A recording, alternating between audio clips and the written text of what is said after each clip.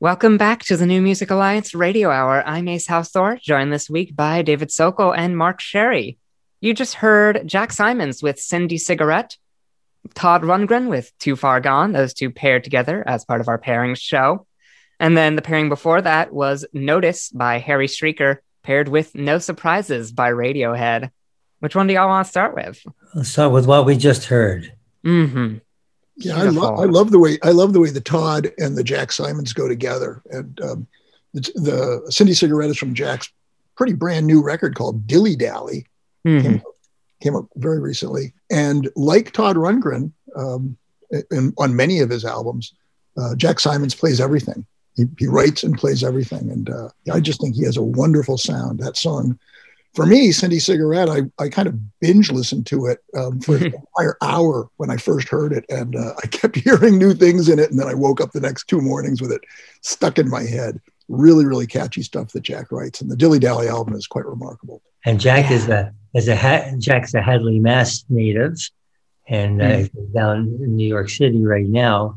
Some really interesting music he puts together. Yeah, I love this song. Yeah. It's somewhere between like an excerpt from Be More Chill, the musical Be More Chill. It's somewhere between that and like Left by London and like Gentle Giant, even get a little prog with it. It's complicated music, but it still has that little catch that attracts the ear. This really appeals to me. Definitely pairs well with the Todd Rundgren Too Far Gone tune, which is just a real one of his classics. Great song from Hermit of Mink Hollow, which came out in 1978. I love that record. For side one of that of Hermit of Mink Hollow in particular, just every song on it is great. And you can definitely hear Jack's reverence for Todd and for XTC as well in his music, in Jack's music. Yeah, it's quite something. And the other pairing, No Surprises by Radiohead with Harry Streaker's Notice, again, I think go together very well. And that Radiohead tune, just such a dreamy kind of tune. It's one of the classics. It was on OK Computer, and like, if you were an indie kid of a certain age, you probably memorized that thing cover to cover.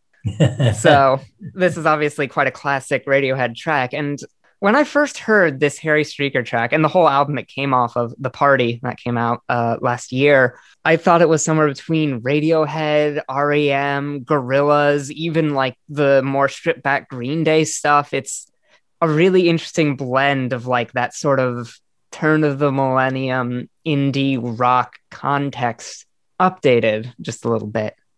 It's beautiful stuff. And Harry is a classic Western New Englander from, born and I guess raised in Western Mass, and then moved to the Hartford area, which I guess is where he's based now. And I think, I was reading, I haven't heard of much of the band that he's in. He's in a band called Record Affair, apparently, as well, which hopefully we'll hear from too. Both those songs reminded me, both the Radiohead song and the Harry Streaker song, kind of reminded me of what turned me on to Rufus Wainwright in the first place. There's something about it. I'm a huge Rufus Wainwright fan, and I definitely, I can sort of see the influences both ways with those songs. Definitely see how Rufus was probably listening to some Radiohead before Want One or early on in his career. So our last block, we have two pairings. We have Fall Out Boy paired with a local New Haven, Connecticut band called Cinema Stare. And then we have Gogol Bordello, New York City rockers, paired with local Western Mass natives, Bella's Bartok. So let's start this block off with The Takeover, The Breaks Over by Fall Out Boy.